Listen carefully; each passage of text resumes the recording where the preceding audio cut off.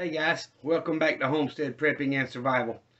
Today I've done a couple of little video clips for you outside, and I'm going to give you an update on the dog that we rescued from starving to death off the dirt road, and give you an update on the chickens, and then I'm going to walk you around, you know, the part around my storage buildings and my little mini barn and all that stuff, and go over some things that I've been working on, and some of them I've let go way too long, and but I want to be real with you. Like I always tell you, I'm gonna try to be honest with you. So I'm gonna take you out there, and I'm just gonna show you around the things that I've been working on and things I'm planning on doing, and hopefully motivate you and get you some ideas going to what you can do to help you be better prepared. And of course, this is not everything. I've done videos over food, and I'll be doing more of those. I've done videos over fire, firearms and ammunition. I've done videos over a lot of different things, but this is kind of just a in general run through the things I've got outside, projects that I want to get done, and things that I've started and not finished, and so on. But I'm gonna run you through that and kind of show you around a little bit. And no, you'll see this is live. I didn't get out there and clean it up and make it all pretty and weed eat and try to get it perfect for a camera. This is real life way it's sitting out there right now. I should be embarrassed about it, but you know what? I've told you before, it's just me. So if I don't hire somebody to help me do it, I just don't have the time nor the energy to get out there and do everything by myself as in a timely manner, the way I'd like to. But the most important thing about prepping is to keep on prepping. So every day, every week, try to do something little to help you be better prepared for the next day. And if you continue to do that, then you will make progress in over a month or 2 months or 6 months and year. As time progresses, you're going to look back and go, wow, I've got a lot of stuff accomplished. And that's the goal. There's a lot of people like me that will start 15 different projects and never finish. And I'd like to finish some of them, but usually by the time I finish, or working on one and trying to finish it up, I end up going, okay, now I need to do this. So that creates another problem or another project for me to do. But anyway, guys, if you haven't already done so, please subscribe to the channel, hit that like button, and share the channel when you can. It helps me grow tremendously. So I'm going to put this together for you, and I'm going to be honest.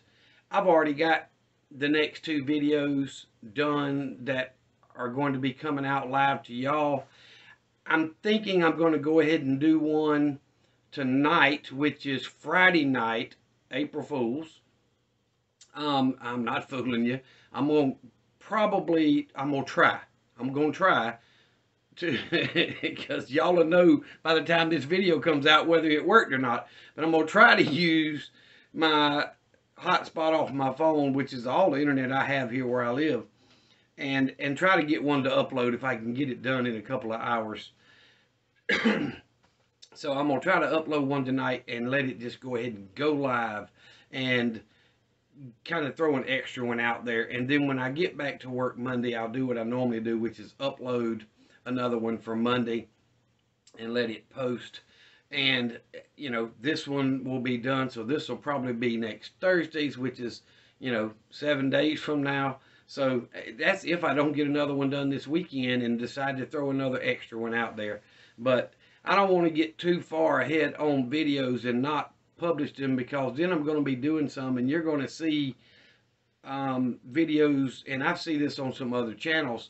It's like they save videos for when they're not available or not able to do one, and they'll save this one and share it when they're not exactly opportune time for them to make one.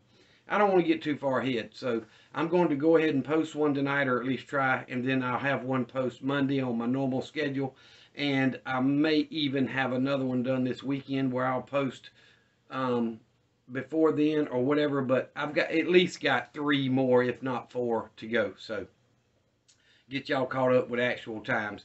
But anyway, guys, I do appreciate it. Let's get into the video. I apologize. When I first started this, I was out there trying to give you an update on the dog, and you'll see I used my phone, so I was holding it upright, and you got the long, skinny picture. And when I finished doing that, I went, oh, Lord, okay, so let me turn it off and flip it. It won't let me flip while I'm actually using it. So, and I'll splice these together and make one. Guys, I appreciate you. Y'all remember the two things I always tell you. Jesus loves you, and so do I. Be safe. Be prepared. There you go, guys. This is what he does all day. He pulls against that cable and bounces back. It's like it's not hurting him at all. He don't care. He uses that thing like a trampoline for a kid. Stop, stop, stop. Stop, stop, stop. He's actually broke 2 cables already. And just to let y'all know, I'm going to show you in a second. Look how much fatter he is. That ain't just ate a bunch and full. That's one happy puppy. I got home yesterday. He had broke the cable, and he was at the back door. Then when I went inside to get the new cable I had already bought, he was trying his best to get in the house. Makes me feel like he was somebody's house dog at some point. But look how happy this puppy is. And fat he's getting. You don't see a backbone at all. He's all muscle and fat. Plenty of fresh water. Plenty of food. I'm trying to teach him to put his feet up here so I can love on him. There we go. There we go. There we go. Right, calm down. Calm down. Sit. Good boy. Good boy. He drinks a lot of water. But look how healthy he is. That's enough. Don't jump on me. I'm going to tell you, I got to get some clippers. His claws are sharp. He's drew blood several times on me. And almost got my granddaughter. So, I know the videos. Oh my goodness. Up and down. Let me stop it and start it back sideways. I should have turned it. Alright, so we just looked at him. Look at him. He's full of it. And there she is, my tag along. She's mad. I haven't fed her yet. I actually forgot. I apologize. I had other things I was doing. So, filled up their feeder yesterday and put some more hay on the ground because they like to scratch it. So I've got the 4 biddies inside. I moved them from the tote I use as a brooder to that kennel that I put the chicken wire on, so that they've got more room to getting more, a little bit older, so they can monitor and regulate their own temperatures or whatever. But you notice, look, I haven't cut the grass behind it. See how tall it is over here? I know it's hard to see in the camera, but I'll show y'all. Look at the height difference in this grass and this grass. And I don't let them out every day, but they sure are knocking it out pretty quick. I'm actually thinking of making this run area about 4 times as big as it is now. But I also want to make the chicken pen bigger. But the price of lumber is preventing me from doing that. So, and there's my tag along. And I don't don't think I've ever showed y'all this, but there's the 4 barrels, 55-gallon food grade barrels that I keep stored with fresh potable water. And of course the water containers over here. And this is just leftover stuff that I need to clean up. But this is a little play area that my friend and I created, and I know I need to do a lot more with it, but that thing, that old horse there, they like to swing on it, especially the little ones. And I added chain to it the other day to get it down low enough for them. So anyway, the grandkids like it. It gives them something to do. And it's very inexpensive. It was on that big metal frame I've got out on the range. And, you know, think about you guys. I know a lot of your families with children have play sets for the kids, but you really do need to think about having something for the kids to do besides school and all of that. And then I had a buddy that gave me these rain catchment barrels, and I have not cleaned them up and set them up because I haven't put gutters on my house, 10.5 years, and I'm almost due for it.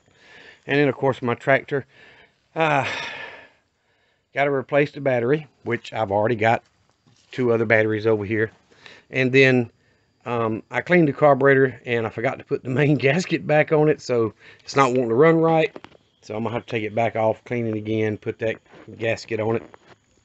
And the seat, I keep it flipped upside down just because I don't want wasp to build nest under it. But anyway, the old tractor has been a good tractor to me since I bought it. So anyway, I like that. I know, junk. And what you see here is a metal box that I made out of just some galvanized metal. And typically what I was doing was I had this to a ground wire connected to a ground rod up by the corner of my house.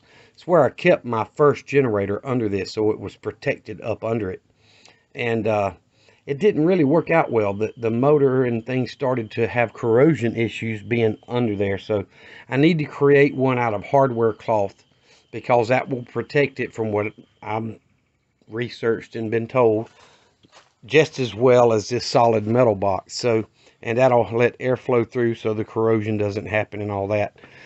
So that'll be coming hopefully in the near future. And of course there's my Kubota mower. I've actually got to get a battery for it. I'm having to jump it off every time I use it, but cranks and runs fine. It's just the batteries done got old. So then I've got some little styrofoam that was left over for some projects. And I don't know, let me go around here.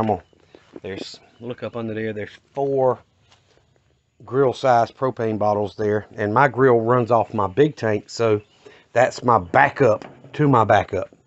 And then I've got all these cans, and yes, I've got a yellow one somewhere. Don't know where it went, but I've got a blue one over there. Doesn't matter. Blue is normally for kerosene, yellow is normally for diesel, and red is for gasoline. And I do have a diesel backhoe. My tractor's gas, so it's at my brother's farm where my backhoe is, and it's full of fuel, and I try to keep the backhoe full. It'll go a long time off of a 6-gallon tank is what it has. So, and then the boat tank there, I keep right here, I keep pre-mixed fuel in there. So I've got gasoline, non-ethanol gasoline in there with the oil mixture to run things like the boat or weed eaters and all of that. And I used a hose. I've got a hose without an end on it that I put on there and just squeeze the bulb, and I can fill up my weed eaters or any chainsaws, whatever, from that with just a few pumps on that bulb. So it makes it really simple. And then I bought this PVC years ago, and of course I bought a 20-foot piece, and this is only a 5-foot piece standing up. I just got this 10-foot one, so let's talk about this. I bought it and cut it into 4 pieces and bought the caps to go on each end so I can create a cache. And you can store things in there: food, weapons, ammo, water filter, whatever you decide you want to put in that cache for along your bug out route, or in my case, just in case my homestead here is overrun and we ran off, I will have the locations where I buried these pieces of pipe, and bury them close to straight up and down as you can, because it's less likely to be found by a metal detector. And anyway, that's a really good thing to do, but that pipe is very expensive. But if you can afford to do that, especially if you've got to bug out for a long distance, to have caches along the way is a good idea. And then I've got, like this gas powered, and I've got the carburetor in my barn in there because I need to have it rebuilt. But this gas powered auger, and then another weed eater that I don't use that I need to get serviced, and then hand tools like the little garden rake up there. And what you see in that little pump, that little black thing there with the clear braided hose, that's actually a pump that works with gasoline or diesel, whichever you want to do. And I stick that down into a 55-gallon drum or whatever tank I've got bulk fuel in, and I can pump that and pump it into smaller containers or vehicles if I need to. And that's what I use it for. So, but you see there's 1, 2, 3, 4, 5 cans there. that one's full. I don't know if you can see yeah, you can see it shaking. It's at the 5-gallon mark. This one and this one are empty. These two are empty. Well, actually, this one's got a little bit in it, but that's because I've been using out of it. And then my nephew just gave me this one, so it's empty. So I've got 1, 2, 3, 4, 5, 6. That blue one's full of gas as well. 7, 8, 9, 10 5-gallon containers. Plus the diesel one I've got at my brother's. And then the 6-gallon gas tank there for the boat that has the pre-mixed in there, plus the extra propane. So, you know, unless you've got a proper way of storing gasoline and you're storing it, you know, non-ethanol and such, so it gives you less problems, this is a good way to do it. But rotate through your fuel. And I do put fuel stable in mine, but I really haven't been able to tell that it makes a big difference. But I know I've got some other tools laying on here, but I want to show y'all, excuse me, this is that mower that I was talking to y'all about in another video a week or so ago. And it's one of those mowers, you know, when you push it, it turns these blades and cuts. And it actually works pretty well. But the thing about them is you don't want to let that grass get knee high. It doesn't work well for tall grass. It works pretty good if you can keep that grass maintained. But if you ever let it get ahead of you, then it's really hard for this to cut it and get it down to where you want it to be. So I suggest if you can get one of those. I think I paid 130 or 140 for that. It's only been used a couple of times, but you know, if you can get one of those and have it put up to where it's taken care of, then that's a good idea, because it's no fuel involved other than someone pushing it. And then of course I got this another 10-foot piece of pipe with the screw on cap and the glue on. I'm going to cut this like I did the other one into 5-foot pieces. I might do 3 or 3.5 foot or something like that and do 3 pipes out of it, because you can still put a lot of stuff in there. So that's just something that I came across. It was actually, we was cleaning up at the old shop. You know, we moved to a new building January into December. And we was, my brother was going to throw this thing away. I'm like, that's a couple $100 worth of PVC. I'm taking that to the house. So that's how it got to my house. And then I've got a little old compressor here that I've had for, I don't know, 20 plus years. And it's been a really good air compressor to me. The tank finally rusted out enough. The motor and the pressure switch I put on there and all works great. So I'm saving that just in case I do find another tank that's good. And then here is my Generac 5500 watt generator. And it's, of course, it's pure sine wave, but it's also got 240 volt output, so I can run my entire property of this. Now I cannot run the air conditioner in that building. I can't run all 3 in my house, the one in the camper, the one in this building, and the one in the classroom out on the range. I can't run all those air conditioners at one time when I'm running off my solar or the generator. But I'm not worried about that when crap hits the fan. What I'm more concerned with is if it's really hot, to cool down that bedroom or to cool that kitchen down while we're cooking in the worst part of the day. You know, I'm not trying to keep everybody at 68 degrees like I do now. So just an idea. And just so y'all know I don't lie to you, you see all these old batteries sitting around this plastic I laid out with the wood bark on there. And I've got a bunch stacked up there. That's what I started with when I had my solar first get installed. I started with 14 of those deep cycle lead acid batteries, and they only lasted between 3 and 4 years, and then they started dropping off, going bad. And I'm telling you, for the amount of money you pay for them and the amount of amp hours you get out of it, which is about 105 on these, it's just not worth putting that money into them. You need much better batteries. There's a lot of things I tell you to start out cheap and work your way up, but on solar power, don't do it. Don't waste your money. Save up, get good batteries, get good inverters, and get good solar panels. it's well worth it, because you're going to get so much longer lifespan out of it. But anyway, I just thought I'd do another quick video for y'all. I don't know when I'm going to post this one, but if some of y'all can tell, you know, it's a used metal. I don't care. I'm going to end up taping it with foil tape and sealing the top anyway. But I didn't alter my barn. I went under the lip of the metal where it was normally built, and I came out with this steel metal for the roof, and it gives me room to park things and store up under, and I know I need to clean it up. But I've got enough metal here to do this side the same way, where that is, oh my goodness, I think it's 12 foot out. This is only 8'10" that I built it originally with. So I'm going to tear this down, I'm going to reframe and come out even further. See, bushes have gotten away from me. So I'm planning on doing that on this side as well, so I can park my backhoe and store other things on this side. Well, here's the problem, and I'm going to walk through there and show you, because I haven't cleaned this mess up. Told y'all I'm honest with y'all. I'm just showing you the real deal.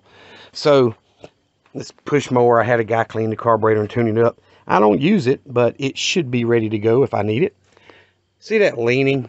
I did some tongue and groove flooring that my buddy gave me. Him and I got out here one day, and I built this thing in just a matter of a few hours with a little finish nailer. And I never finished, but I was trying to do the door for it and all, and basically I poured concrete by hand down here and set up bricks here, got a steel plate to put on top of that, and left a space for this pipe to go from the fire pit over into the smokehouse, so it'll be a cold smoke so we can smoke meat. Now I'm going to have to rebuild this, and I know it. I shouldn't have let it get away as far as I have, but you know, it's very inexpensive if you do it yourself. And I can basically hang a couple of deer in this thing, or a couple of hogs, or whatever I need to do to preserve meat and help, or at least help make it last longer. So just ideas. And then this extra tin that I've got and stuff that's coming off of here and here is going to be out on the classroom for the shelter on the pistol range. So I'm not wasting anything, I'm repurposing it. And anyway, I had another buddy that tore down a big old deck that he had, and he brought all the lumber to me, and I stacked it out here. I've got to go through and get the nails and the screws and stuff out of it, and you know, cut off the bad parts and get it stored under the shelter, so that I've got good lumber there that can be used. And then, you know, I got a burn barrel there where I throw a bunch of old scrap pieces and stuff in. So anyway, I'm gonna walk around to this other side, and I've shown y'all my water containers over there, the IBC totes that are food grade, that I've got 275 gallon containers, 2 of them, so 550 gallons of fresh water. Well, I had a black one sitting back here just like it, that was like a fertilizer or something in it, so it wasn't food grade. I could not use it for consumable water or potable water. But we ended up needing a cage like that at work, so I took it to work and we took the plastic out of it, and I plan on getting another one. It sat there for couple years, and that old freezer, my son found it, somebody was selling it, it was on their back porch. Says it still works, it just looks like crap. Well, it's been sitting there ever since he brought it. I haven't even checked to see if it works. I may turn it into a worm bed, I don't know. But anyway, something here that my ex found when we were together years ago is these old steel tables. And they just got old doors sitting up there as the platform, but it's got a few braces under it. But these things are heavy. I mean, 2 people to move it, and it sucks. But I've got a buddy that wants them, that does blacksmith. I'm hoping he will come get at least one of them, if not both of them. Get them out of my way. Otherwise, they're going to end up out on the range and be put to use out there. But my overall goal is to have a lean-to shelter off the front side of this mini barn, the wider one on each side, so I've got much more storage that way, and then actually come off the back all the way across. And you know, one day, if I live long enough, would be to wrap the sides all the way around with metal, so that I'm increasing my EMP protection area. So anyway, I've got a long ways to go. I'll show y'all, there's a little peach tree here, and then my pear trees, they were covered in blooms a couple of weeks ago. Apple trees are just now starting to bud out. Blueberry bushes have already had some blooms and are starting to grow little tiny blueberries, so they're doing okay. I had 6 or 8 here and only 2 made it, so I need to replant that. Both fig trees are doing well. One's way bigger than the other, but they were planted and bought at the same time. And then you come over here, there's another peach tree there. Actually, I think that's a nectarine. And then this is a nectarine. And it's amazing how one planted at the same time, bought at the same time, about the same size. Look at the size of this little bush compared to the size of this thing. And I got 2 nectarines off of it one year, and that's all I've ever gotten. And then, of course, there is 2 more peach trees there. And when I get my backhoe going, or I get a wild hair up my tail, I'm going to have to get out here and start clearing that fence line to get that privy cut back. It's invading on my tree space. And then here, you see, I let it get away from me last year, and this little bush grew up. But I had 2 grapevines here, and I got, about 7 or 8 gallons worth of grapes off of it the year before last. Only got about a gallon or 2 last year, and then I don't think it lived. I think I didn't take care of it and I let it die. So I may just have to re-straighten these posts and plant new plants here. And then here, as you can see, all the vines and stuff, this was actually just like that fence stood up, scuppling vines on it. And it was so freaking heavy, it pulled the post over and everything. And I had a chicken pen back here at one time. So I've got a water line ran back to right over here. And then there's a receptacle on a little post right up under the bushes here. And then this fence. So I've got to get this cleaned up and stood back up and pruned. But this is scuppelins or muscadines, whatever you want to call them. And inside those bushes right there, you see the little white checkered, I forget what that's, lattice there. That was arched over arbor of lattice, and I had scuppling vines planted on each end of that raised bed and up and over it. I got a lot of scuppelins off of that. And then this other bed is twice as long. Well, it's 16 foot. This one's 16, but it's 2/8.